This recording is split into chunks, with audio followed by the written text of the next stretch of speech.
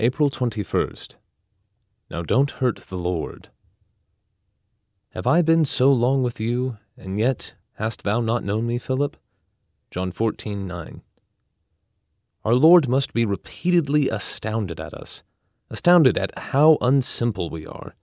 It is opinions of our own which make us stupid, and when we are simple, we are never stupid. We discern all the time. Philip expected the revelation of a tremendous mystery, but not in the one whom he knew.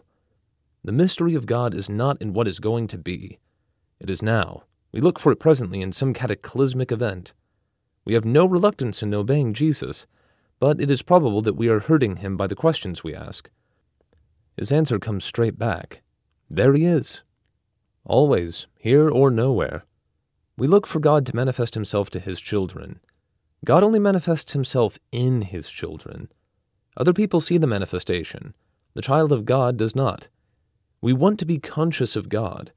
We cannot be conscious of our own consciousness and remain sane. If we are asking God to give us experiences, or if conscious experience is in the road, we hurt the Lord. The very questions we ask hurt Jesus because they are not the questions of a child. Let not your heart be troubled. Then am I hurting Jesus by allowing my heart to be troubled? If I believe the character of Jesus, am I living up to my belief? Am I allowing anything to perturb my heart, any morbid questions to come in? I have to get to the implicit relationship that takes everything as it comes from him.